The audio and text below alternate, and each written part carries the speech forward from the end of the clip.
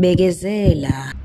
Hi, welcome to Bekezela, a show that aims to eradicate gender-based violence, a show that aims to empower women, and most importantly, a show that aims to intensify the legality of a man laying a hand on a woman. What it looks like we have pretty much to do. Let's go.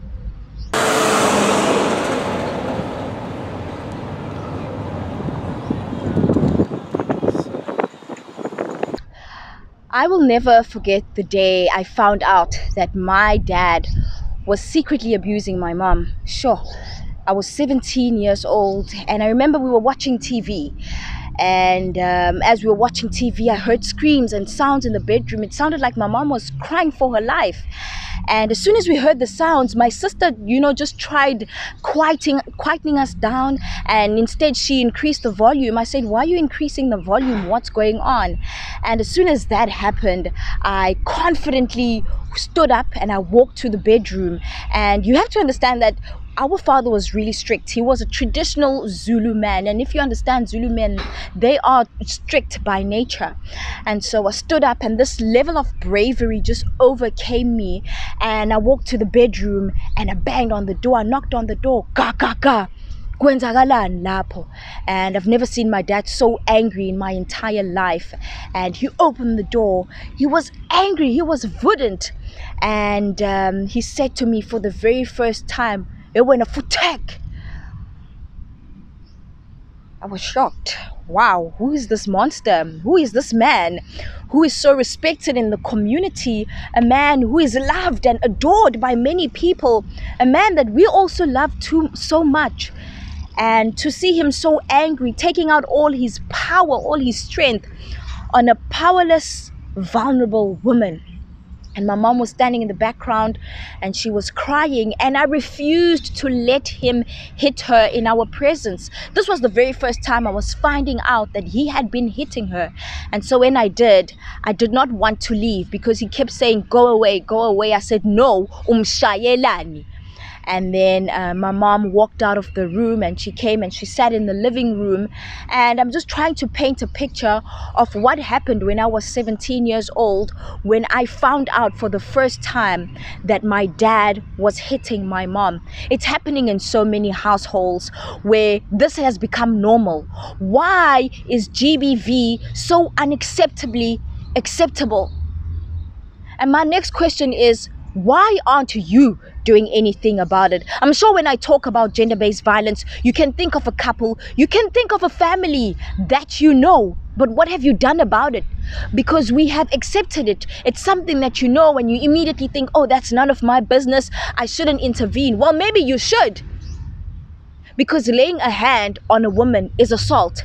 And now, with the show on Bekezela, I would like the government, I would like the state, I would like the highest authority to intensify the legality of a man laying a hand on a woman, and to see maybe if the horrendous act will continue. So many times we are hearing of women slaughtered and brutally killed like animals, found lying in parks the following day. It's something that has become so normal, yet it's abnormal. And we need to intensify the legality of this action so that men will know that it is absolutely unacceptable to lay your hand on a woman. And that's exactly what this show is about. Each week, we are unpacking gender-based violence, looking at different factors that contribute to this act, and possibly trying to figure out why exactly it's happening. And this week, we are addressing appearance. How important is appearance in a relationship? And what happens when a person's appearance starts to change? And so, still going back to the topic of my family, I remember my mom, before she got married, she was absolutely beautiful, gorgeous. And as I started looking at pictures of her in her latter days, her glory, her glow started to shine less and less. And what happened? My dad ended up killing her. And if you are part of the Bekezela generation, well, I've got news for you. You will die. And I really, really do condemn women who advise others to go back to their abusive partners. Why? Just for ukuhlala neingane, staying with the kids, or ukubekezela. That's exactly what this show is about. We are saying away with ukubekezela. If you bekezela, uzofa.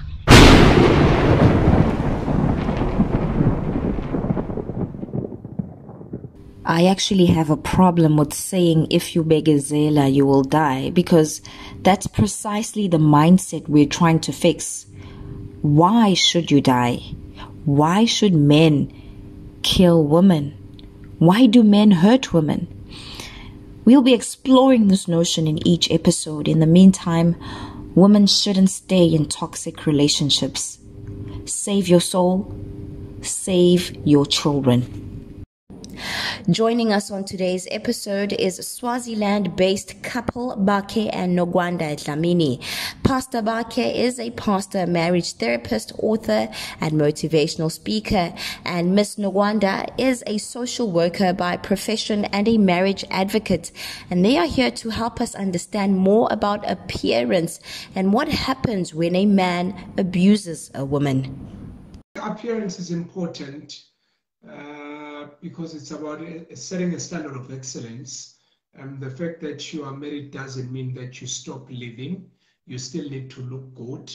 So it's important. It speaks about how you value yourself as an individual and as a couple.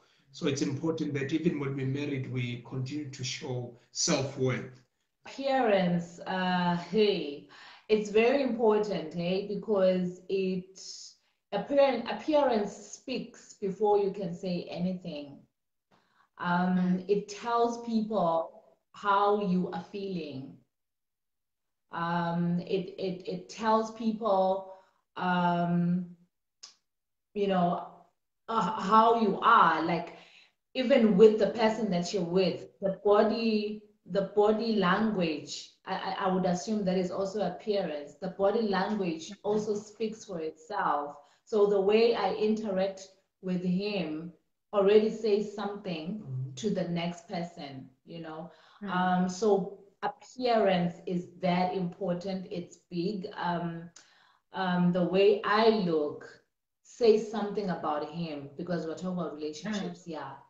The way he looks says something about me, because, you know, even when he's out there in public with his shirt, wrinkled, people are not gonna say, "Oh, Ubab Dlamini, what's wrong? Why didn't he iron?" They're gonna say, "Where is the wife?" What happens when your partner starts to change? Who is accountable for the change? Who is at fault if your partner starts losing their glow? When it comes to the partner's deterioration, when it comes to image, the person that's responsible at first is the person that has a decline when it comes to their appearance. They are responsible. We are responsible for taking care of ourselves. In spite of how life treats us, in spite of how the other person treats us, we are responsible for ourselves. But yes, a partner could be responsible for the other partner. Number one, we need to promote each other. We need to encourage each other to shine, to glow. A partner could be responsible for another partner's loss of, beauty or glow, because there could be instances of abuse at times, where a partner is discouraged from growing or shining, where a partner has their self-esteem destroyed. So it could be two ways. It could be the individual is responsible for themselves, and it can be, if we're honest, at times we can neglect ourselves when we are in a relationship. So that could be that individual has an issue they need to work on themselves. Yeah, I also wanted to say that it's actually everybody's responsibility in the partnership. Could be the husband, could be the wife.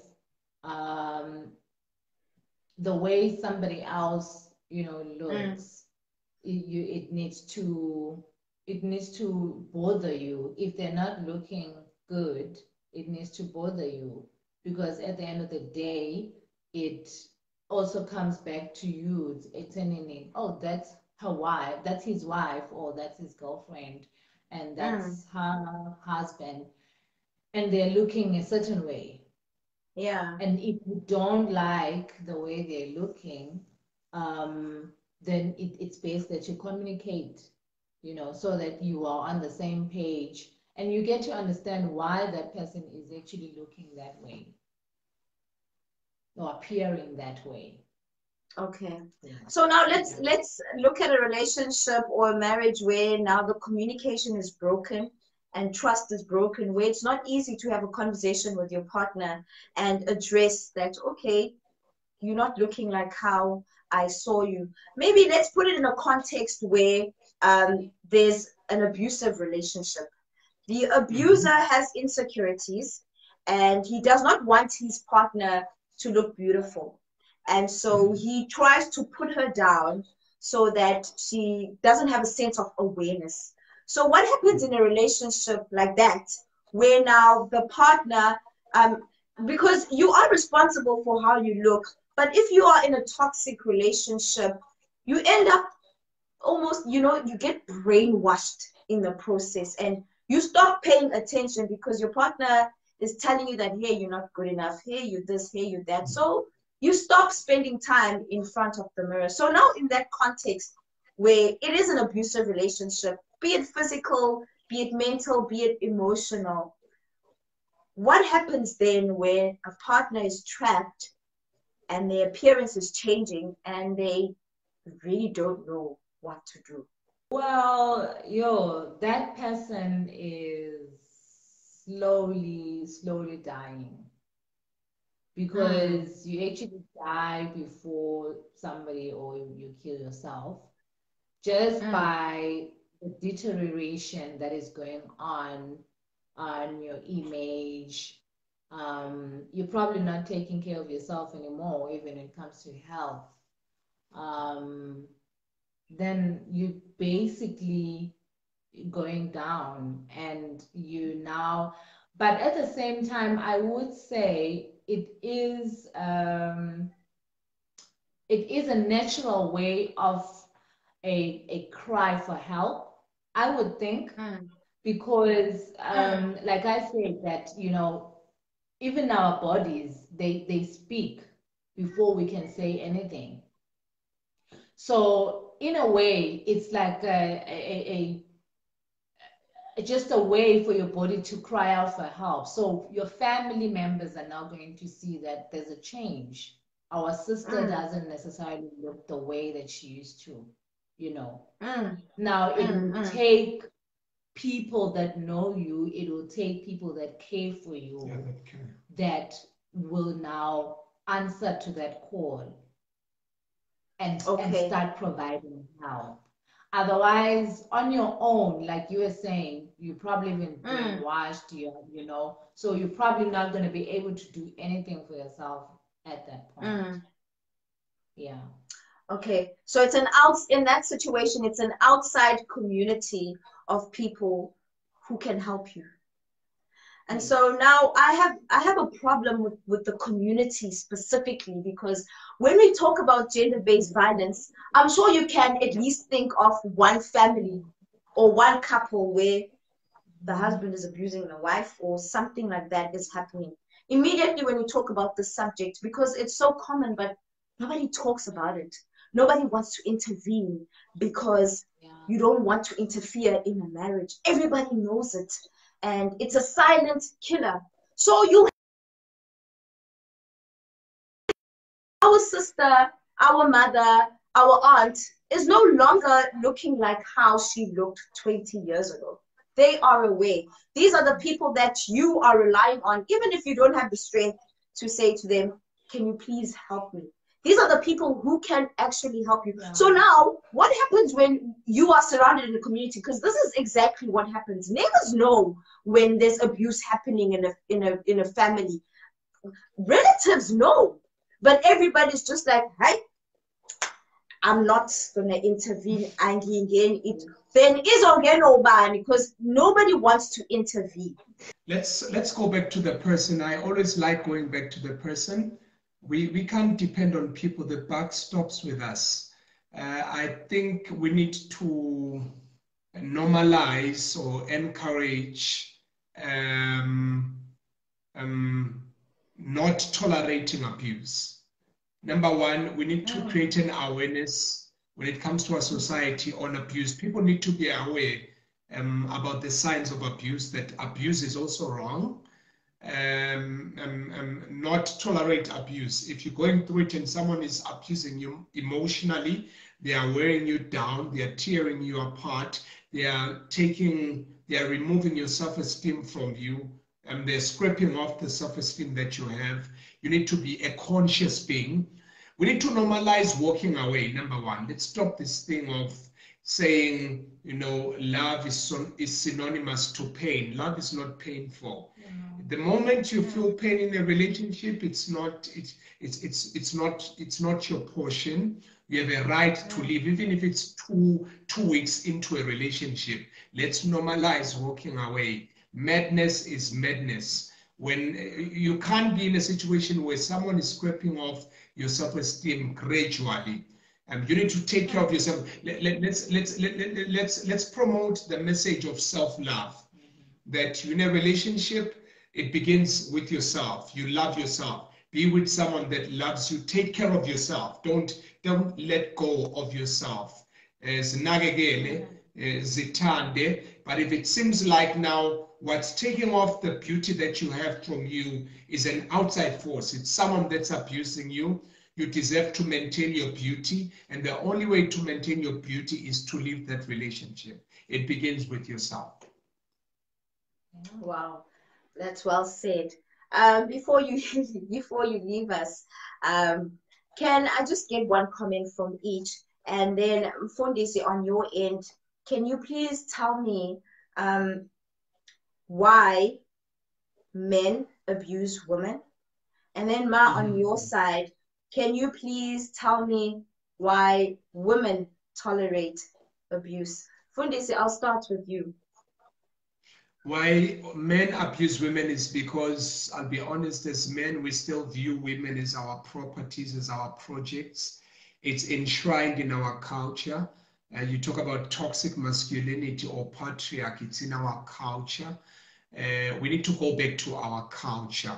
Culture is good, but culture is not perfect. Where culture has got good elements, let's embrace those good elements. But where there are bad elements, let's remove those bad elements. It's interesting that even the same culture protects women, we'll be honest. When you look at true culture, it protects women. It's only that we are now having culture that is watered down or that is misused. So not to delve much into culture on how it protects women, on where it protects women. Let me just go back to your question so that I don't digress. We have a problem of perceiving women as our properties. That's why when a woman says she wants to leave a relationship, we want to kill that woman and kill ourselves. I won't lie, it's a childish tendency, because we are responsible for our own lives. If someone no longer loves you as a civilized being, you need to be able to say, okay, let it be. And loving someone doesn't mean they have to stay with me. If they no longer want to be with me, loving them means also letting them go to live the life that they want. So we need to speak to our culture. The government, where can the government help? We need to take this education, the gentleman's code, we need to take it to our schools, primary school, preschool. We need to groom the boy child. We need to take it to workplaces, speak to men. Because they want to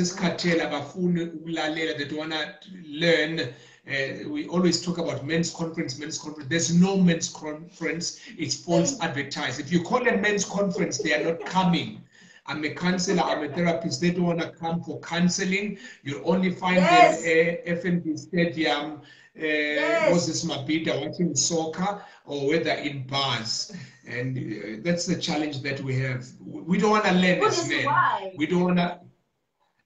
We see seeking help or getting help as a sign of weakness. We don't want to be told sinenkani enzima and ngeke usithinte. So we need to go back. We need to go back to the roots and help the men. Unfortunately, the corruption goes back. It goes up to our leaders. Why it can't be confronted is because our leaders are corrupt themselves. They are womenizers. I'm sorry to say, they are womenizers.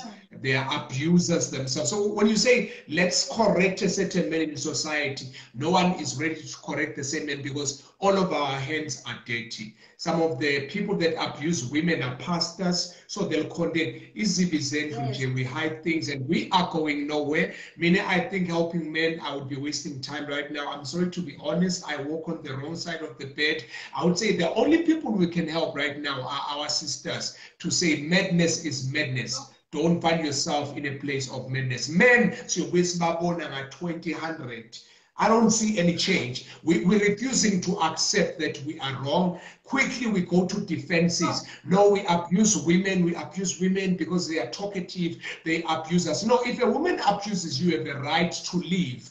So we can't condone and tolerate abuse. Right now, we are going nowhere with the dialogue when it comes to the dialogue of abuse because we've gotten to a defense mode. You go to social media, men are defending. Yeah, the reason why she was killed is because she was talkative. And no one talks about women like Uyenene that was killed by the post office guy. Whom had she abused emotionally? What had she done to that man? We rape, we do whatever we want, and we have a problem. Up until we realize we have a problem, nothing will happen. But government has got to step in, churches have got to step in, chiefs have got to step in. If that doesn't happen, we're going nowhere. It also goes back to what he was talking about. We are also groomed. As girls, we are groomed that we take hardship. Hardship is meant for a woman, according to our culture. Hardship is meant for a woman, and that is where Bekezela comes from. We're supposed to endure. Yeah. We're supposed to endure. If it's hard, we are taught that if it's hard, it's going the right way. The nicer it is. If it's hard, it's going the right way. And also modeling. We've seen our mothers, we've seen our grandmothers staying under like terrible circumstances, and you wonder why, why does she need to even die, because of somebody that had said they love them at some point. Hey, so when you think about leaving and escaping, you are also thinking, okay, you're going to be called names. You're going back home, you're going to your parental home. So you're going to be called, you're a failure. You couldn't handle the heat. You're going to be told that. You couldn't handle the heat, and you're back home to take up space that doesn't belong to you anymore. If in our homes, when you get married, your plate is broken. That's what happens with some cultures. Your plate is broken when you're getting married. What are they telling you? This space no longer, there's no space for you here anymore. So tell me how that woman is going to feel the one time that she feels like, you know what, I want to leave. Where are you going to go?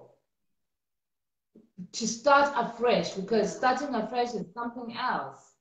Where are you going to go? Better if you had your home that you're going to be welcomed in and you start afresh from home. But now they told you, and not besides even telling you, they broke your plate.